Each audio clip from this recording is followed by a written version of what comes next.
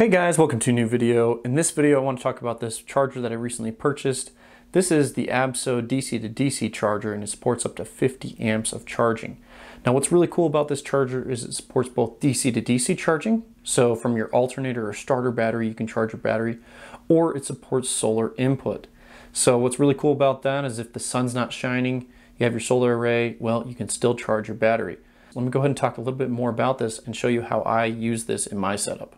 Now I'm currently connecting it to my 80 amp hour lithium iron phosphate battery. It would work with Baldr or SOK batteries or even lead acid. So if you have an RV with a house battery, this will also work for you. Here's a closer look of the wire connections at the bottom of the unit. You have your DC input here, solar input here, and out to the battery that you're going to charge here. All these wires are 12 gauge wires soldered to ring terminals, which are then screwed into each individual place here. Now the outdoor case that fits this perfectly is this B&W International Type 1000 case. Okay, so here's the owner's manual for the charger. In case you ever need to reprogram it or change anything, it's good to always have that with you. You can stuff this back here on the lid and then put the foam in, tuck the foam in, and it holds it and keeps it safe back there. So pretty awesome little trick there. Let's go ahead and throw this in here. It's almost as if this charger was built specifically for this case. There is no back and forth play, and there's only like a ½ centimeter back and forth this way. So all these wires, they just tuck in very nicely, so it all shuts without a problem. So overall, I love how portable this is. Okay, so this is how I plan to use the DC to DC charging aspect of the charger. Now mine's a portable setup, so it's going to be a little bit different, but the principle's still the same. So I have this 8 gauge 10-foot set of jumper cables. I chop the ends off that side and this side connects to the battery. Now what I decided to do is splice into the 8 gauge wire here and split it into two 12 gauge wires. So there's 2 wires coming off the positive, 2 wires coming off the negative, and they tap into these Anderson power pole connectors and hook into the charger. Now 8 gauge wire supports 30 amps max. I already had these laying around, so I didn't want to go buy new ones, but if you were going to buy a new set, you may as well buy like a 6 gauge wire jumper cable. Then you could support the max 50 amps coming into this. Okay, excuse the engine noise, but I am here. I have my jumper cables connected to my starter battery. So this is a way you basically charge off any battery using this charger. Okay, we're getting a full 30 amps. Now this charger is completely adjustable. I can set this to 10, 15, 20, 25, 30, 45, 50. And so it is pulling 30 amps out of that battery. You might want to go with 20 just to be a little bit safer on your alternator. 20 is quite a bit of charging. Okay, so I'm here in the back of my 4Runner and I have this built-in panel that I've come up with that has USB ports, 12-volt socket, and an Anderson power pole port at the top. I just removed this panel and drilled 4 holes in it, installed these circular plugs, had to cut out a square and pop this in. I got a voltmeter, 2 USB ports, 12-volt socket, and a power switch. So the power switch disables just the voltmeter and USB ports and the 12-volt socket, but the top is always powered on. So this runs all the way to the starter battery, and then I have this grounded to the frame so I can save on wiring. It's just right here, and this I gave some slack so I could pull it out. This is fused at the front of the vehicle, so you always want to fuse near your battery.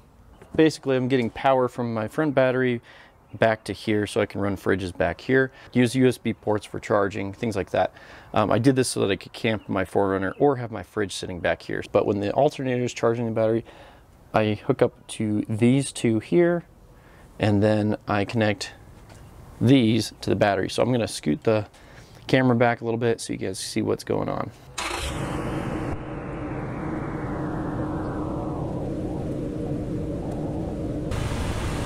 Okay, 29 amps.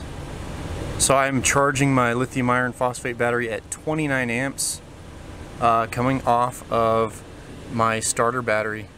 So if you don't have solar panels or the sun is not shining, this is the way to charge your lithium iron phosphate battery. Okay, time to talk about the solar charging aspect of this Abso charger. So this supports 500 watt input on the MPPT solar charge controller. So I have these two connections coming off, and if you're careful, you can buy a solar panel on the market that already terminates an Anderson power pole.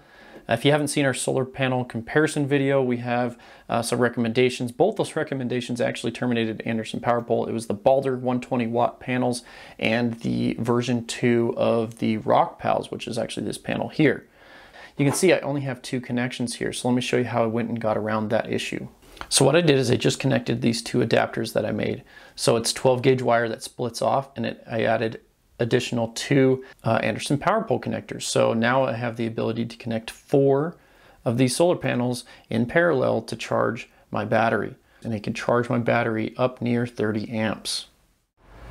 Okay, so I'm doing a solar test for you guys. I got some high clouds. Yeah, it's a little breezy today, so apologize for the wind noise on the mic. So I have two 100 watt solar panels, Rockpals version 2, version 1. Blue Eddy SP200, SunPower Flex 50, All Powers 100, and then two New Powers 60 watts. So 7 panels all plugged in parallel to plug into my battery.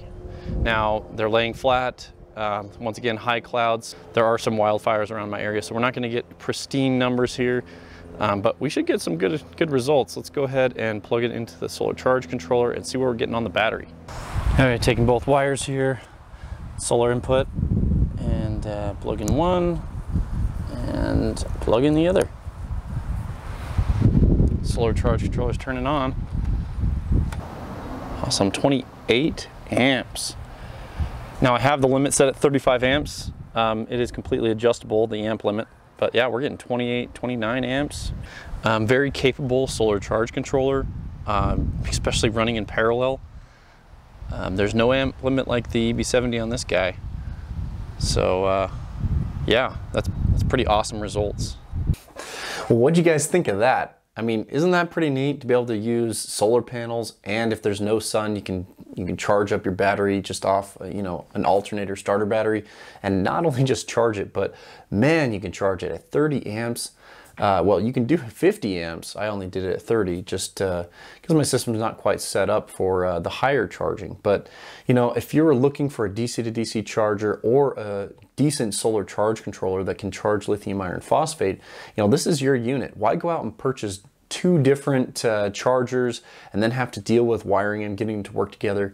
Well, basically, if you buy this, you're buying one unit, saving a little bit of money, and you know, this is going to work well for you. You know, I purchased this last year, and I'm just getting around to making a video on it. Last year I went on a camping trip, and I took just a solar charge controller with this battery here to power my fridges. And there was no sun. The entire trip, it was all cloudy. And this battery was getting really low. Didn't have a way to charge it up, and I was pretty desperate. So I learned my lesson. I had to have another alternate way to charge my battery. So I went out and bought this with my own money. This is not a sponsored video, and this has worked well ever since I purchased it.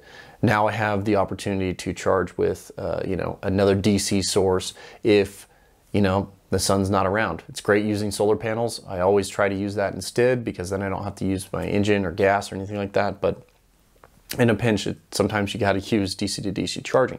Plus, you can charge your battery while driving. You know, it's just going to pull a little bit of power out of the alternator starter battery while you're driving down the road. It's going to charge it up anyway. So also another benefit. So if you guys have any questions or comments about this charger, just put a comment below and I'll try to get back to you. I'll go ahead and link this product in the description. There are 2 of these. This is the 50 amp model, and there's also a 30 amp model that's a little bit cheaper. I almost should have bought the 30 amp because I've only used 30 amps, but I kind of wanted to future-proof myself and just make sure that if I ever got a larger battery, you know, I wasn't gonna have issues charging at a higher rate of charge. So anyway, thanks for watching, guys. Appreciate you guys sticking to the end of the video. Right after I'm done talking here, I'm gonna have the wiring diagram. I'm gonna basically post a little bit more information about this charger, and you know, I'll also put in the description a link where you can get the manual for this. Anyway, thanks for watching, guys. Have a great day, and we'll see you in the next one.